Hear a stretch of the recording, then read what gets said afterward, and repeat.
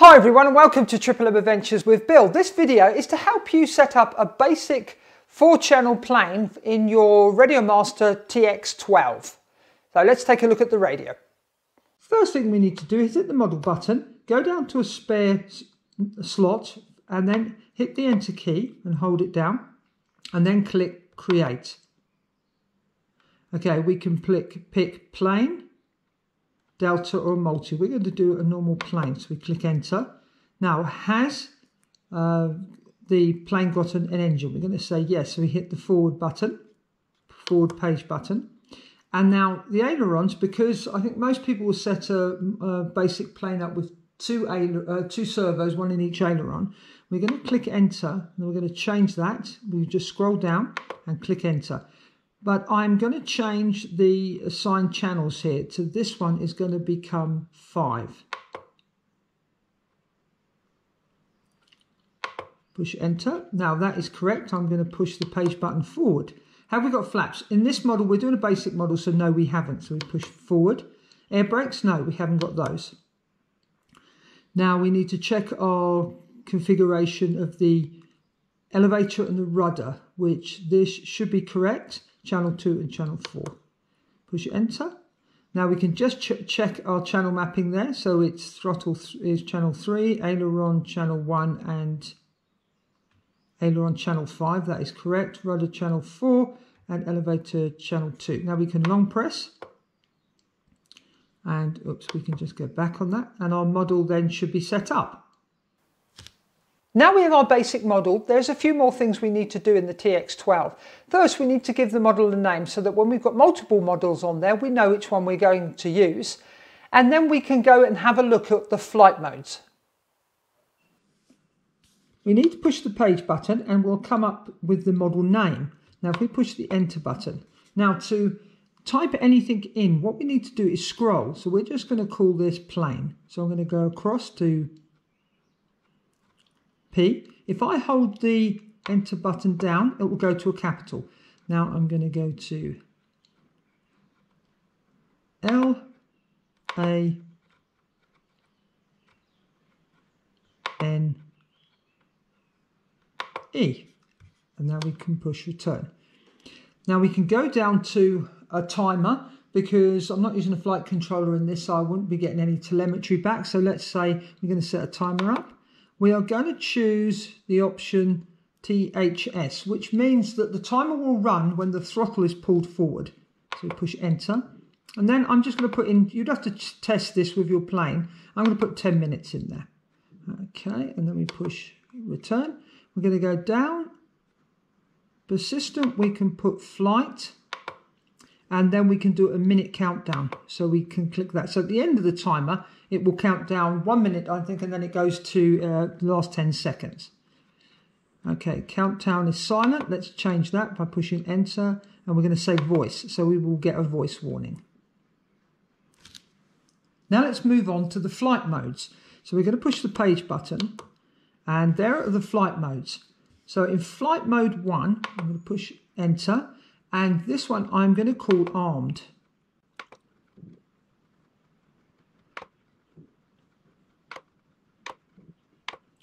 Okay, whoops a daisy. And that's all we need to put in there is just armed. So we now will push return. And we go to the second line. And in the second line, we're going to type in, push enter. We're going to put in there disarmed. Now this is important so that you don't accidentally arm your motor. So prop goes whizzing around unintentionally.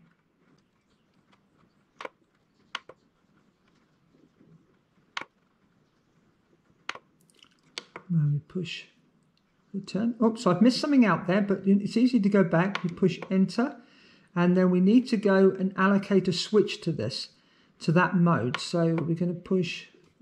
Don't need to do it that way. I just want to show you that again. Let's just go. You just tap once, and then we move. I use the switch here, and in the forward position means it's armed, and this is switch E. So the arrow is showing. I say that's forward, so that would be armed. Now I need to bring it into the middle position to be disarmed. And then we can push enter. Now that's all we need to do on the flight modes. Now we can move on to the special functions. Now the special functions are where we can play sounds and we can reset our timer. So we're going to hit the page forward button and we're going to go to special functions. Then we're going to push enter. Again, there we go. And here we're going to select our switch. And in this case, it's going to play the sound, play the track armed. So I'm going to put my arm switch into forward and then push enter. I'm going to scroll across and then I'm going to pick play track. Not sound, but track. Push enter, go across, click, and now you can see you've got your options. Now these will only be there if you have your SD card in the radio. So we are going to go, this is armed, and then we can push return. So if I flick the switch,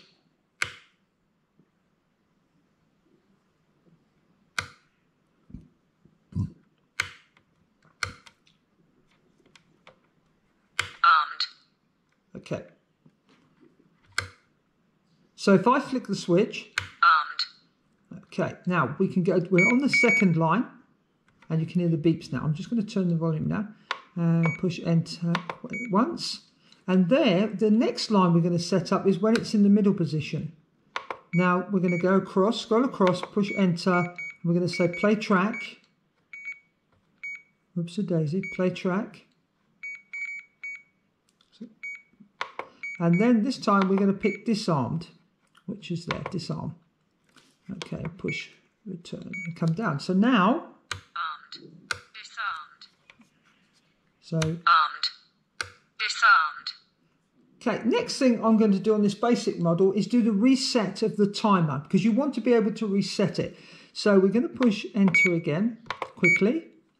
And then we're going to select, I'm going to use this D switch here, which is a momentary switch. I'm going to click it once, then click enter, scroll across, and then we're going to just pick the reset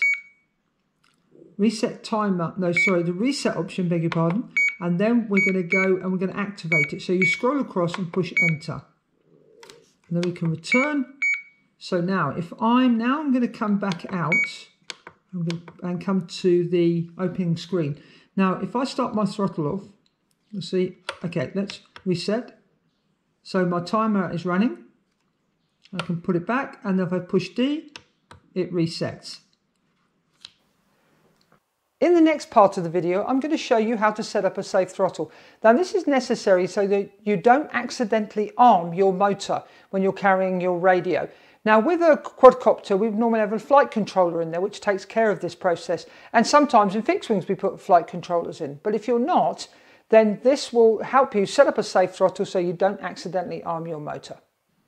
We now need to go back into the model menu and then push the page forward until we get to the curves.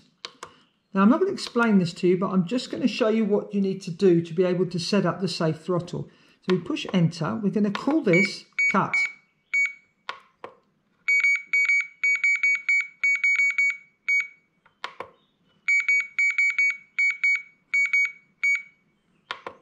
There we go.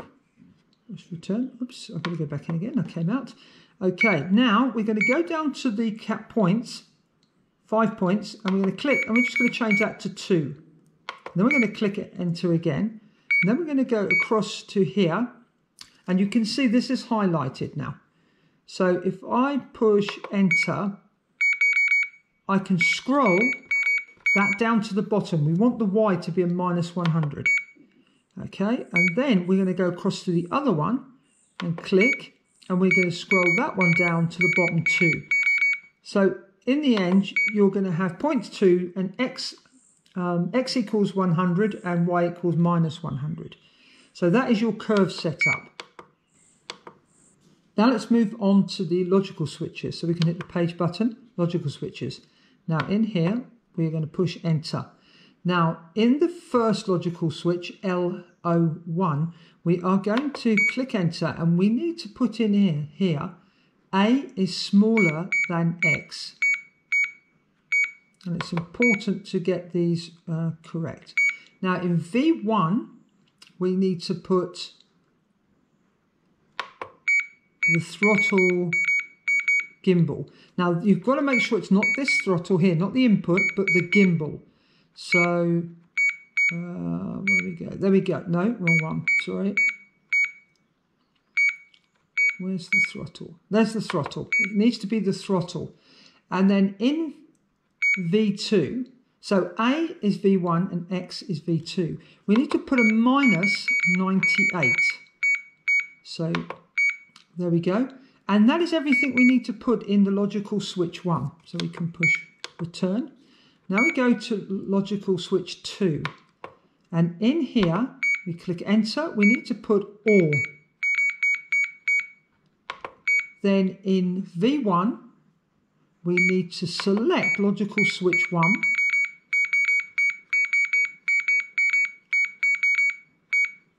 Logical switch 1. And then in V2, we need to select logical switch 2. Logical switch 2. Then the switch, we push enter, and this has got to be our arm switch forward, which our arm switch is this one. And there we go. So let's switch E forward. Now you can choose whichever one you like, as long as you, each time you're setting this up, you use the same one. Okay, then we go on to duration, which is nothing, but we do need to put a delay in here. And I put a delay of a 0.5 of a second. Now I'm going to explain to you later why we put that delay in, which is what makes it a safe throttle. So that is the logical switches. Now we're on the final step. We need to put the inputs in. So we are going to push return, and we are going to pick page back, and we're going to go to our inputs. Oops, too far. Now we need to adjust the throttle here and change this. So we push enter and we say edit. Now in the first line, we must make sure our source is the throttle gimbal. And then we need to go down to the switch, which is there. Now this must be logical switch. And in this case, it's got to be L2. So we just need to do that. And now we can push enter. Now we have to insert another line. Now to do this, you hold down the enter button and you say insert after, and it will go straight into the edit screen. Now here we are going to make sure we've got the right source, which is correct as the throttle gimbal. Then we're going to have to scroll down to the curve. We push enter and we're going to change this to custom. Push enter, go across, and now you'll see the curve come up. We have the cut curve. And the final thing we need to do to set up our basic model is to go to the switch. Now here we can go logical switches. Now there is a logical switch which has an exclamation mark in front of it. That means not that logical switch. So we have to go back up, and we should start seeing all our switches in negative. With an exclamation mark, and in this case we need to have exclamation mark logical switch 2. Now we should be good to go, so we can return. Now after all those settings, let's take a look at the safe throttle working. We can do this on the actual radio. You'll be able to see that it is working. What we need to do is, if we hit the page forward button, you'll see now we can see our gimbals. You can see the 2 channels that are operating our servos, the throttle channel there, our rudder and our elevator. So you can see that they're working. Obviously we'd have to plug these into our plane and then make sure we've plugged our servo into the right port of the receiver, but we can do the basic test here. So now I'm going to show you what the safe throttle, if we set this up correctly, we are armed there. If we disarmed, and we move the throttle, you can see the throttle is not working. Now if we accidentally leave that up and we push armed, You see the throttle, nothing happened, and it won't. Until, and even if I go down quickly and back up, the throttle will still not work. If I come down, hold it there for more than 0.5 of a second, now our throttle will start working. But if we want to, we have a problem in the air and we need to cut that off, we can just do that and it's disarmed. So we can see that our radio is set up properly. Now let's take a look at the binding process where we bind our receiver to the transmitter. Now let's bind a receiver to our model. Now we're going to hit the model button and we're going to page across, and then we're going to come to the setup screen. Now if we scroll up, we go to the bottom, and here you can see, oops, very sensitive, there's the internal RF module. So we will push enter on that, and then we go to multi, click enter, and here we need to choose the protocol that we want to use. Now this is a free sky, and it will be, should be this one. So we click enter, we go down, and then we're going to scroll V8. There we go. That's the one I want to use. And then we're going to go down. We can give the receiver a number, so that what will happen then is if you put that receiver into another model, you just need to pick that number, and it would be bound. You wouldn't need to rebind it. But we're going to keep that as 0. And then we need to go over to our receiver, which is off screen, but I will show you that it's actually working. So we are going to plug in the receiver. So now what I need to do is push the bind button on my receiver and put power to the receiver. Okay, we'll go into bind mode. And then we're going to come back to the radio, and we're just going to go to here and click bind. There we go, we hear the beep. Now we should be good to go. It stopped, so I'm going to turn off the receiver, turn the receiver back on, and we should be good. You can probably hear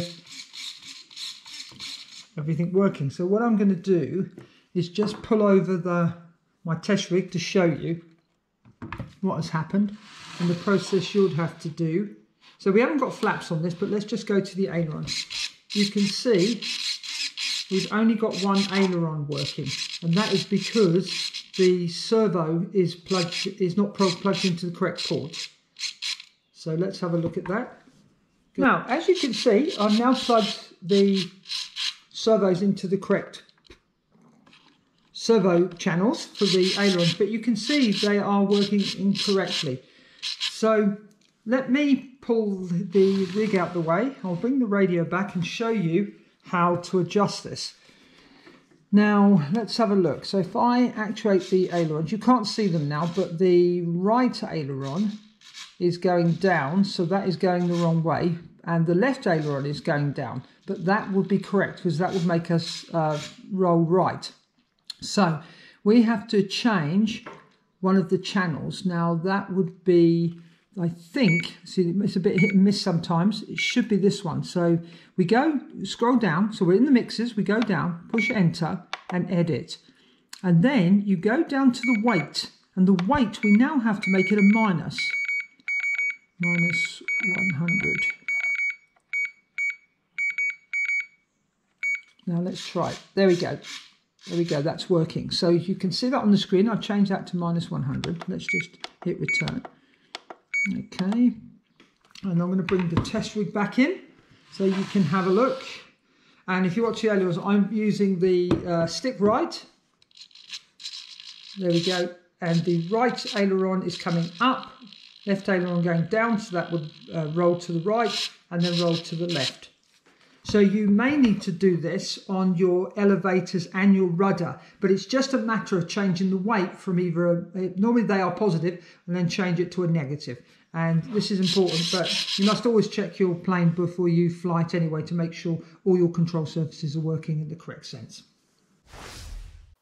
Thanks for watching this video, and if you enjoyed it, please give it a thumbs up, and if you really enjoyed it, please subscribe to my channel. And if you have any comments or questions, please leave them in the comment section below, because I'd love to hear from you. And please share this video with your friends. And please consider becoming a Patreon of my YouTube channel, because it would really help me out. Thanks for watching. Happy flying. Bye for now. Bye-bye.